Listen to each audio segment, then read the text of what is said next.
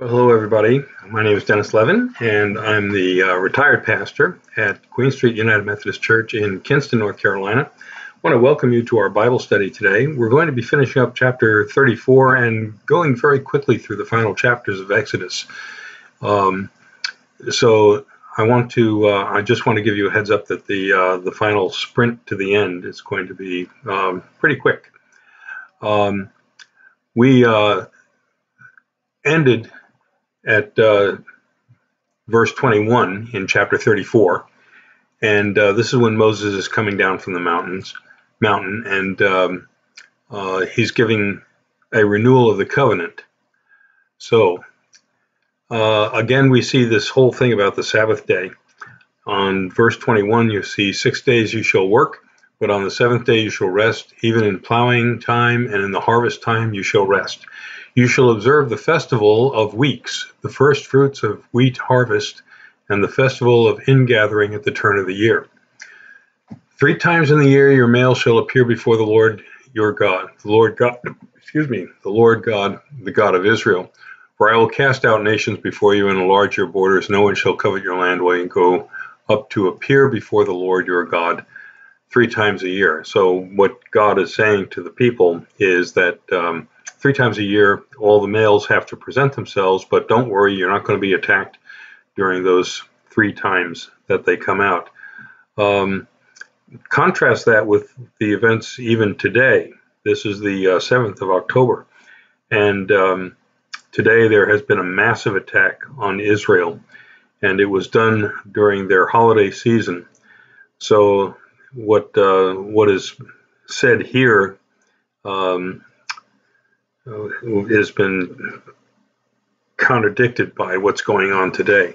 That Israel, and on Yom Kippur War, which I'm very familiar with, Israel's been attacked on its high holy days and during times of celebration, and this is an aberration. And what's happening today in Israel is not only a travesty, it's a disaster for the whole Middle East. And you're going to see this war expanding.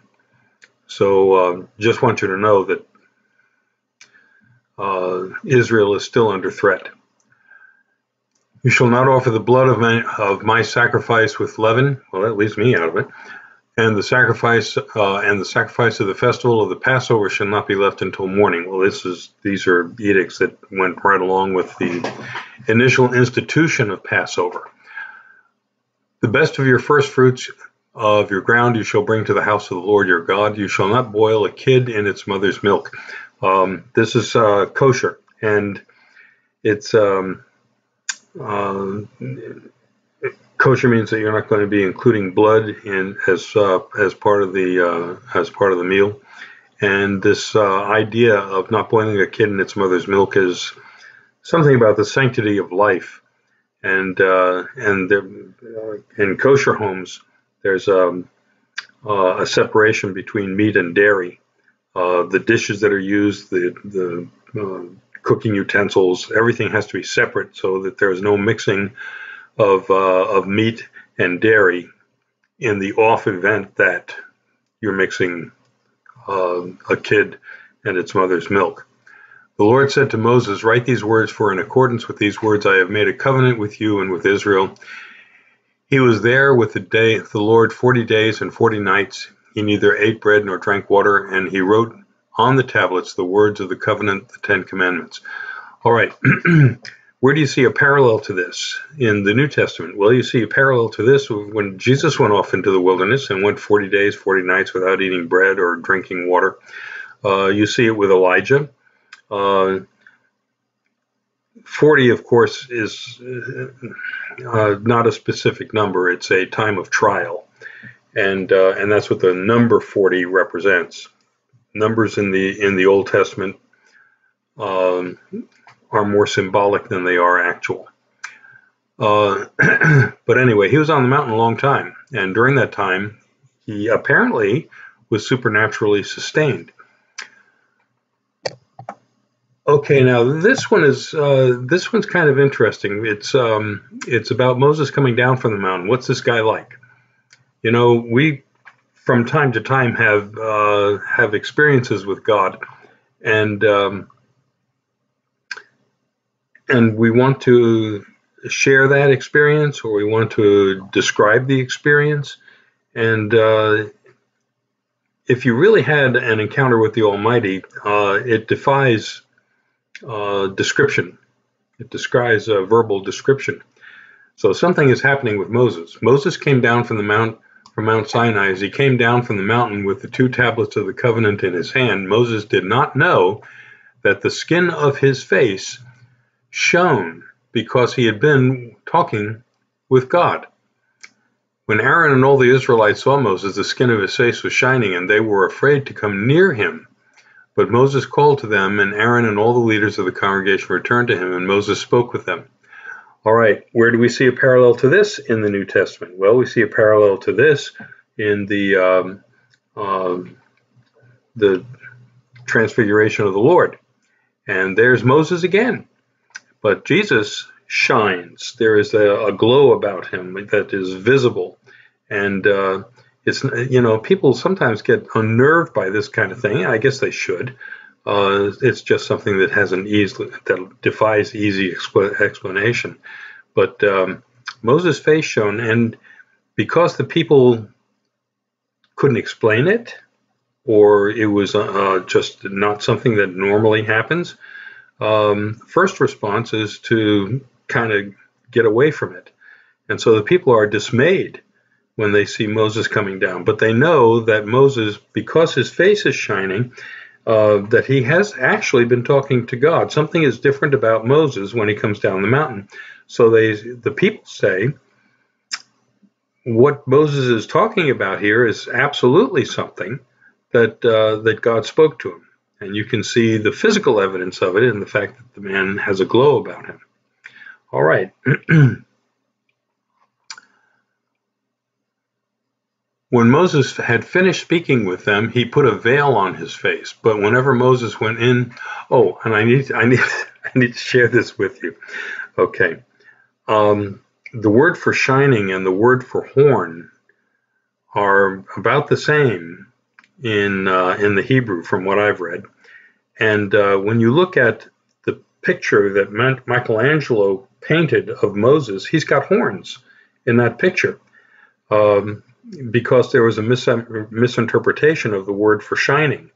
So in Michelangelo's depiction of Moses, his face doesn't shine, he's got horns. He looks almost like a devil. But horns also imply wisdom. So there's that also you can look at in the references. But the translation, well, let's just say that Michelangelo wasn't necessarily the best linguist when he did his painting. All right.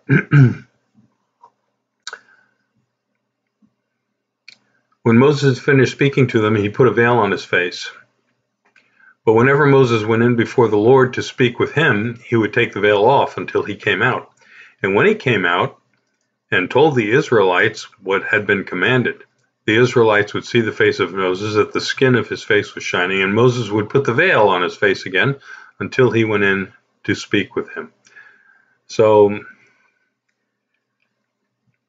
what you have is somebody who is sharing in the glory and the light of God. And the only time you see something like that again is in the New Testament with Christ. So like I say, there are a lot of parallels between Christ and Moses. Christ goes into the wilderness for 40 days and 40 nights, doesn't eat, doesn't drink. Christ has the transfiguration, the glowing face, and it's overwhelming to the people around him, as the experience of transformation was overwhelming to the disciples that he took up the mountain with him. Then you have this other part where there's this veil comes on and off, and it's almost like the the incarnation of Christ, where on the one hand, there's got to be a veiling of God, the glory of God, when Jesus is talking face to face with people. And so they see him as human, okay, but when he's speaking to God, it's a direct, it's family. It's just family. Okay, so let's move on now. Chapter 35. Here's the Sabbath regulation again, okay? Moses assembled all the congregation of the Israelites and said to them, "These are the things that the Lord commanded you to do. 6 days shall your work be done, but on the seventh day you shall have a holy Sabbath." So 6 days shall work be done, but on the seventh day you shall have a holy Sabbath of solemn rest to the Lord. Whoever does any work on it shall be put to death. You shall kindle no fire in all your dwellings on the Sabbath day. That part's new. But basically he's saying you're not going to work, and that includes housework. So even the women are exempt from doing work on the Sabbath. How about that? Okay. Moses said to all the congregation of the Israelites, "This is the thing that the Lord has commanded. Take from among you an offering of the Lord to the Lord. Let everyone who is of generous heart bring the Lord's offering gold, silver, and bronze, blue, purple, and crimson yarns, and fine linen, goat's hair, tanned ram skins, and fine leather, acacia wood, oil for the light, spices for the anointing oil, and for the fragrant incense, and onyx stones and gems to be set in the ephod and the breastplate." All right, let's stop here for a minute. From now on until the end in chapter 40, the end of Exodus, everything that is in here is a description of how the people are building everything that was described as the specifications for the tabernacle that were presented earlier. So what you have here is a reiteration. And as I said earlier, when you go into all the details of what's in the tabernacle and the things that they made and all this, this is basically a police report. This is telling the Persians these are the kinds of things that the Babylonians stole from Jerusalem, and it's in some warehouse over there in Babylon. And when we go back to Jerusalem, we need to take it with us because this is stolen property. And so not only do you have a specification for what goes into the tabernacle, but you also have a description of the things that the people are constructing, what they're making, and who's making them. And all of this is to reinforce the idea that this is originally their property that the Babylonians took. So I'm not going to go into a great deal of detail on on the final chapters of Exodus. I think we can, you can go through that and wind it up. But basically what you're saying is, oh, God said build this, and here are the people building it. There are some glitches in it, though. Like, for instance, before Moses went up to the mountain, what did he take from the people so that they could not make another golden calf? He took all their adornments. But now he comes down the mountain and he says, "Hey, anybody who wants to give it up, and we'll put it in the temple. We'll put it in the tabernacle." And so you have all these items, all these adornments, gold and silver, and all of these things that ostensibly had already been surrendered to Moses before he went up the mountain.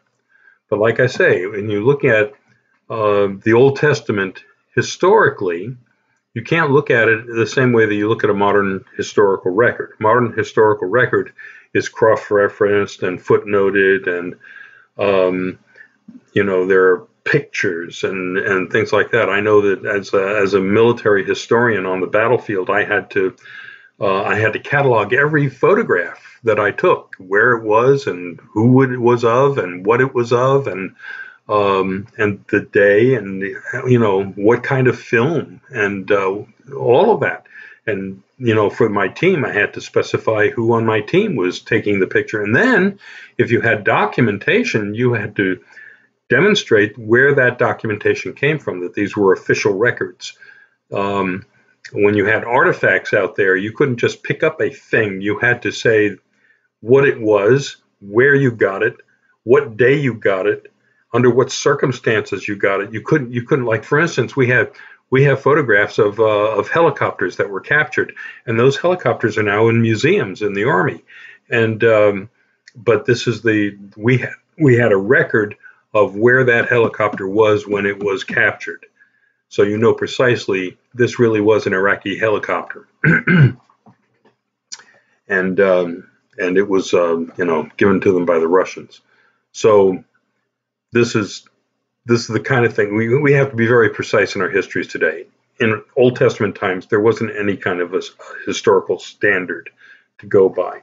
Authorship, time of writing, consistency with previous statements of what went on don't have to comply with each other. There's no footnoting or anything like that, because what you're taking is a collection of oral histories, in some cases documented histories, sometimes documented in two different places where the documents don't match, and you're putting all this together, and you're not leaving anything out. The idea is you don't leave anything out, okay? So whether it's correct or incorrect, it goes in there, and you figure it out. You figure it out, okay? So with this, you figure it out, because the people are bringing all these things, and apparently they are filthy rich. They are bringing all the most expensive fabrics. They're bringing the most expensive jewels. They're bringing the most expensive metals, the most expensive wood. All of this is being brought by a people who ostensibly are being fed with manna and quail. And,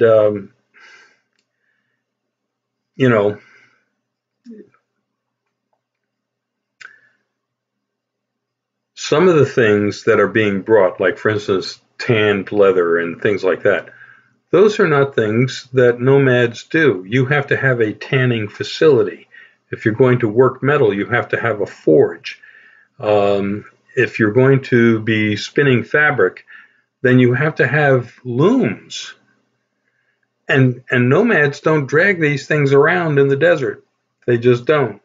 These things come from settled communities. And so the description of what is here and what's being made and everything is not something that people in the wilderness can just do or build on the fly.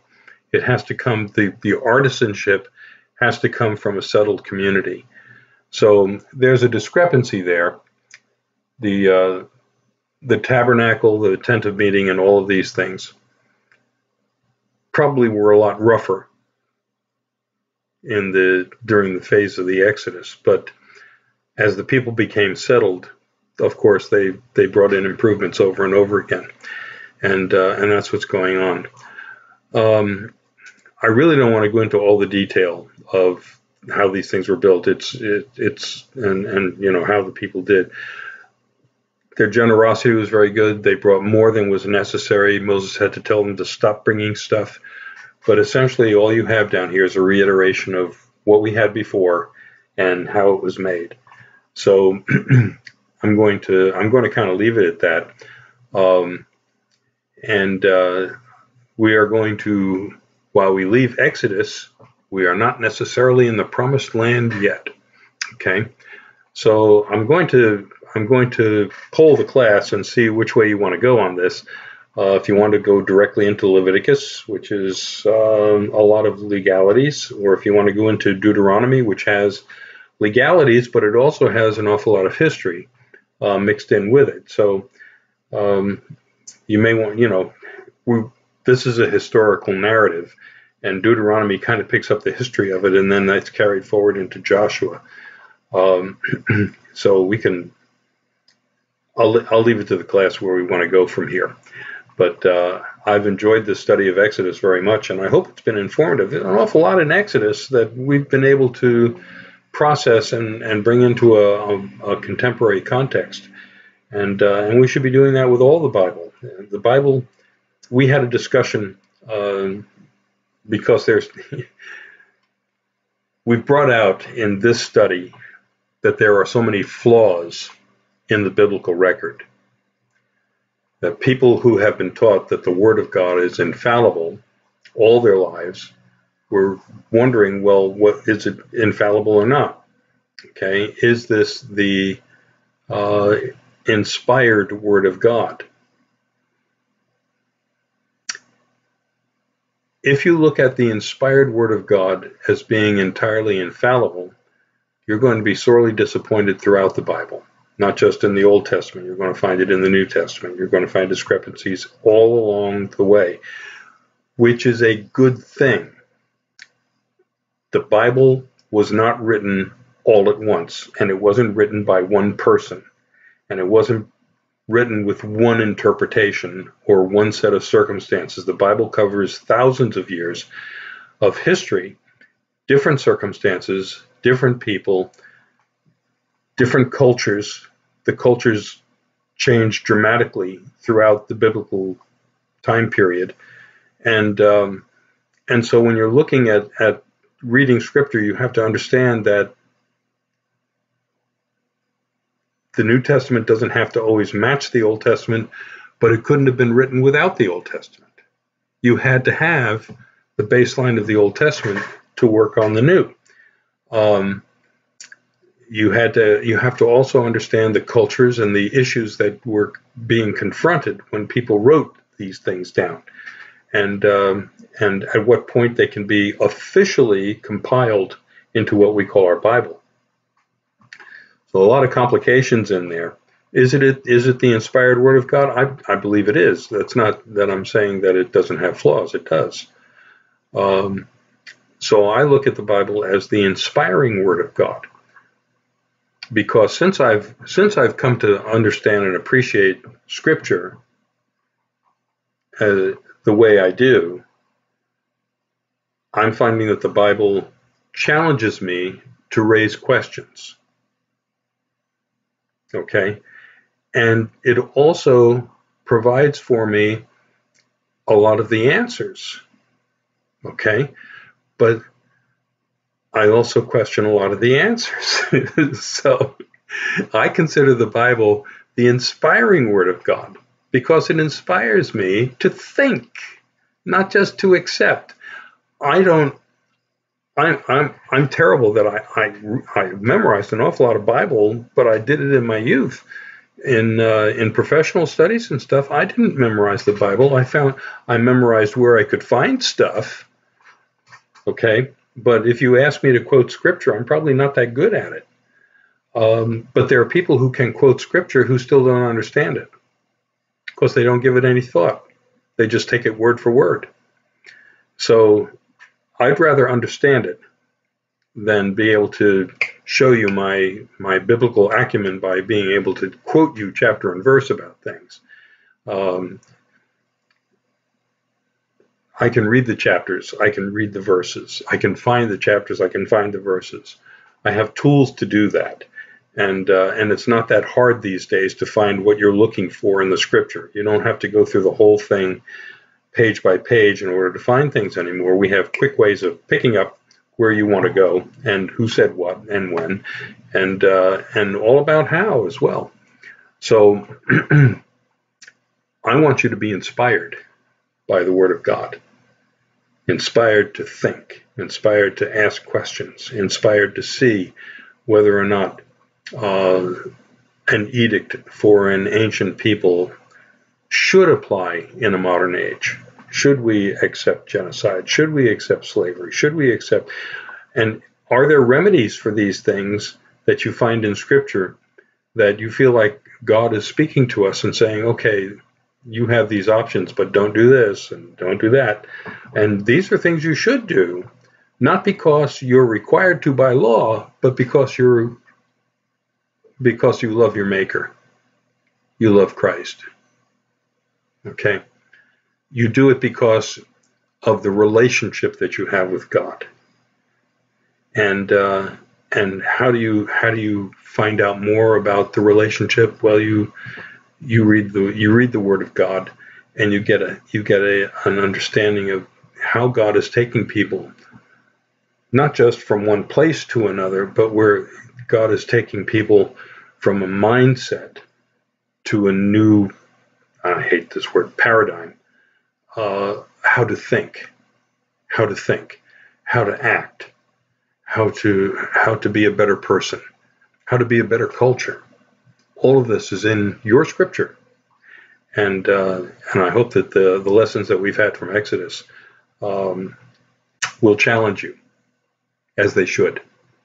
So God bless you. You have a wonderful day, and I look forward to seeing you soon. I'm not going to be in class this coming Sunday because I've been invited to preach in Enfield United Methodist Church, one of my old parishes from way back.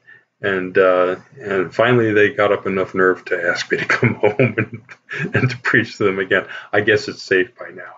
But I feel like I feel like Jacob coming home to Esau. We'll see what happens. Okay, well, God bless you all. Have a wonderful day, and we'll see where we go next.